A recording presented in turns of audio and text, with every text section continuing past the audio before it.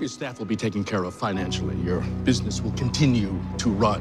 Money is not a problem. There's always money. Money bought that plane. Money bought the silence of the gentleman who will fly that plane. On board, you will find an envelope. It contains a passport, a Swiss bank book, a Go file, an entirely new identity. There is a very nice island waiting for you at the end of the flight. You will stay there for 8 months. Then I can arrange a place for you in Brussels, Thailand, if you prefer, Johannesburg, any place but here, really, as long as you disappear. And what if I don't want to go?